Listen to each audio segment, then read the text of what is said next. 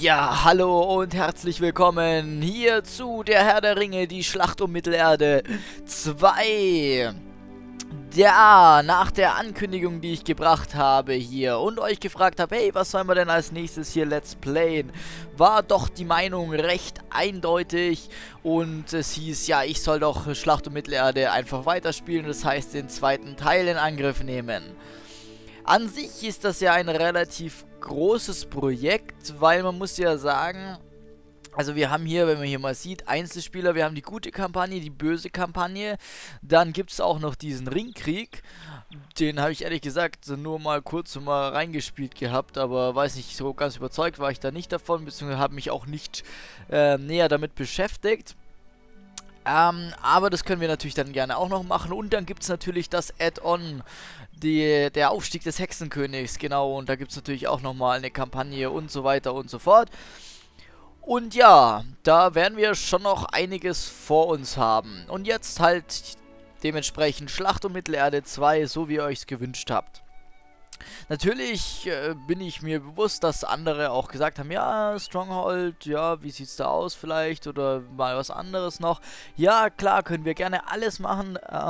Ich habe mir so gedacht, okay, ich fange jetzt einfach mal damit an, damit es halt nahtlos weitergeht und dass ihr alle was davon habt. Und dann werde ich mal, wenn ich da mal Zeit habe oder Lust oder keine Ahnung was, streue ich dann einfach mal irgendwie dann noch was anderes mit rein.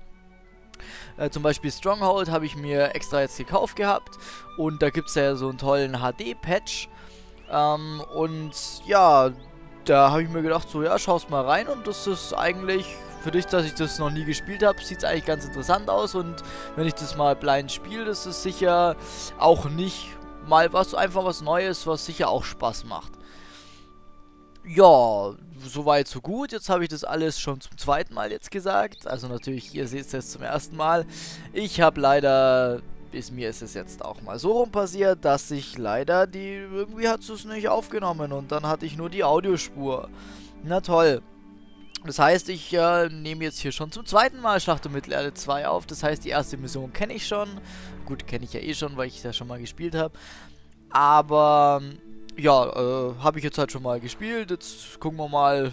Jetzt mache ich das halt nochmal. Ist ja nicht so wild. War ja nur die erste Mission. Ist ja alles nicht so schlimm. Und ja, was gibt's noch so? Ja, es gibt hier Tutorials. Allgemeines erweitertes Tutorial und Ringkrieg-Tutorial. Das würde ich mir gern sparen. Weil eigentlich die Sachen, die da neu dazukommen, die neuen Features, die kann ich eigentlich auch so erzählen. Und ja, dann im Prinzipiell, ja, so viel anders ist es gar nicht. Ja, und ja, sollte eigentlich alles klappen soweit. Gut, dann würde ich sagen, fangen wir mal an hier. Und zwar würde ich sagen, gehen wir nochmal in die gute Kampagne hier. Also da habe ich schon angefangen damit gehabt, das würde ich jetzt auch sagen. Fangen wir einfach mal mit gut an und machen danach erst böse. So wie wir es bei Schlacht um Mittelerde 1 auch gemacht haben. So, Schwierigkeit habe ich auch Mittel gewählt. Das ging eigentlich recht gut. Ich hoffe, das halte ich dann auch durch und das passt alles. Ich meine, bei Sum 1 hat es ja auch geklappt. Bis auf Isengard eben, da war es ein bisschen knifflig teilweise. Aber naja, das wird schon funktionieren hier. Ja, Mittel. Und dann würde ich sagen, geht's mal los.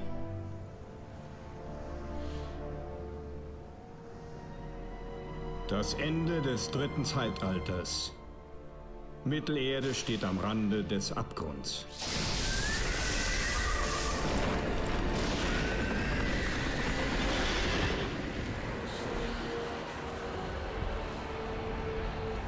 Die freien Völker kämpfen gegen Sauron, den Herrn der Ringe, dessen riesige Armeen kriegsbereit sind.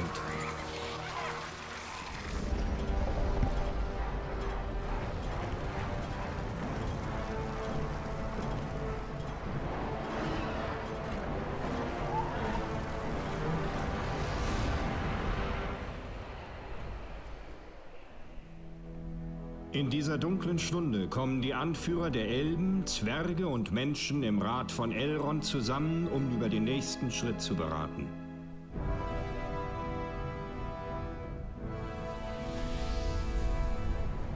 Während die Gemeinschaft des Rings nach Süden aufbricht, um den Ursprung von Saurons Macht zu vernichten, bereiten sich die restlichen Heerführer auf die drohende Invasion der nördlichen Länder vor.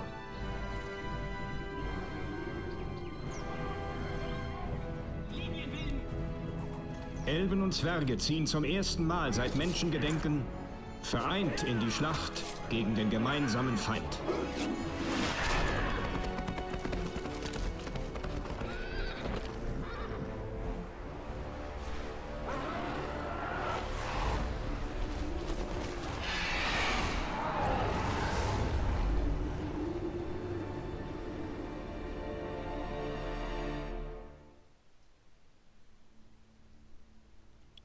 Ja, so sieht's aus. Erste Mission also Bruchtal. Die Elben und die Menschen, die Elben und die Zwerge ziehen also zum allerersten Mal gegen den gemeinsamen Feind. Und wie schon gesagt wurde, in Schlacht um Mittelerde II geht es also eher um die nördlicheren Völker, die wo ja im Buch und ja in der Herr der Ringe Trilogie eher nicht so behandelt werden, aber da würden natürlich auch diverse Kriege gefochten. Ja. Gerade so, ja, was da halt früher so war, weil sich Sauron ja im Düsterwald versteckt hat. Zufluchtsort und eine Festung der Elben. So, ja, danke. Sorry, dass ich dir dazwischen gebrabbelt habe. Ja, also Bruchtal, ja, kennt man ja aus dem Film. Die alte Stadt von den Wirren des Krieges verschont.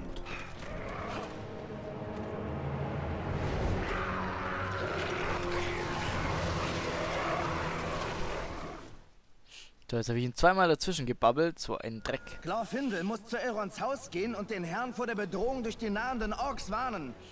Alles klar, bringt Glorfindel und seine Elben nach Bruchtal. Also, wir sehen hier, es sieht alles recht ähnlich aus wie in Schlacht um Mittelerde 1. Die Grafik ist ein bisschen aufgehübscht, wie man hier ein bisschen sieht.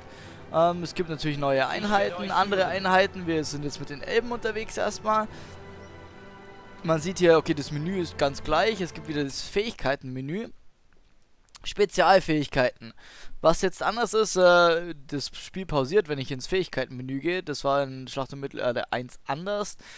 Ja, was haben wir denn hier so für Fähigkeiten? Wallender Nebel. Verbündete Einheiten im Nebel sind getarnt. Gegner verursachen deutlich weniger Schaden und haben deutlich weniger Rüstung. Linksklicke auf das Symbol und anschließend auf das Zielgebiet. Dann haben wir die Elbengaben. Held verursacht plus 50% Schaden. Das ist eine passive Fähigkeit. Heilen kennen wir ja auch schon. Heilt Einheiten, ersetzt eine gefallene Einheit pro Bataillon. Und den Elbenwald kennen wir auch schon. Alle verbündeten Einheiten erhalten plus 50% Rüstung und alle feindlichen Einheiten verlieren die Führerschaftsboni. Und eigene Helden sind immun. Ja, ich würde sagen, wir nehmen mal dieses Heilen-Ding da. Das brauchen wir wahrscheinlich am häufigsten. Der Heilenzauber versorgt die Wunden unserer Soldaten. So, und wenn wir so eine Fähigkeit kaufen, dann sagt uns irgendwie auch mal so eine Stimme, was das jetzt kann genau. Ja, jetzt gucken wir mal, was wir für so Ziele haben. Ja, bringt Glorfindel und seine Elben nach Bruchtal. Naja, machen wir das doch mal. Was noch neu ist, die Helden oder generell die Truppen auch, die haben jetzt mehrere Stellungen, also 3. Jede Einheit hat jetzt 3 Stellungen, eine Abwehrstellung, eine Kampfstellung und eine Offensivstellung. Ja, ist ja natürlich klar, Offensivstellung erhöht Angriffsschaden der Einheiten, senkt Rüstungswert, sie greifen Feinde in Sichtweite automatisch an, okay. Dann Abwehrstellung erhöht Rüstungswert der Einheiten, senkt Angriffsschaden, Feinde werden nicht automatisch angegriffen, das ist auch mal ganz gut, wenn sie irgendwie nicht sonst blöd rumstehen sollen. Und natürlich die Kampfstellung, Standardeinstellung, sie erfassen Gegner in mittlerer Entfernung automatisch. Aha, okay, alles klar. Naja gut, wir haben, ja, können sie auch mit geschmiedigten Klingen, Elbenrüstung und Bannerträger ausrüsten. Ich kenne diese Gegend. Dann haben wir hier den Glorfindel, er kann aufs Pferd steigen und dann, ja, da braucht er noch ein paar Level dafür. Das Böse ist gut, das Land ja, packen wir euch mal alle auf 1 zusammen, hoppala. Und, ja, dann gehen wir doch einfach mal da die Richtung hier. Hi, das sind schon die ersten Orks. So, jetzt können wir das gleich mal ausprobieren. Ja, Ah, genau, okay, jetzt haben sie alle die Offensivstellung gekriegt. Wenn ich ihm die gebe. Das kann nicht sein. Sie haben sich noch nie bis nach Bruchtal gewagt. Moment, also Offensiv ist D. Und Kampfstellung F und Abwehrstellung G. Jetzt gucken wir mal, wenn wir nur den Held angewählt haben. Ja, das geht automatisch. Das ist ja schon mal gut. Ja, dann greift doch mal jetzt an, ne? Wir müssen die anderen warnen, damit sie gewappnet sind. Aufhalten.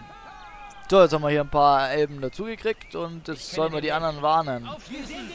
Wow, die zerstören unseren Malonbaum. Die Malonbäume hier in dem Spiel sind, ja, das sind praktisch bei den Elben die Rohstoffgebäude. Und die Neuheit in dem, bei Schlacht um Mittelerde 2 ist jetzt nämlich, dass man die Gebäude frei platzieren kann und nicht nur noch die Bauplätze hat. So, jetzt greift die doch mal an hier. Macht das mal.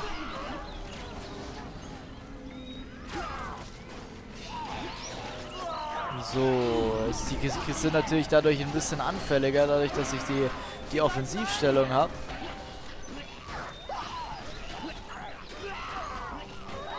DFG, warum ist D offensiv? Naja, seltsam.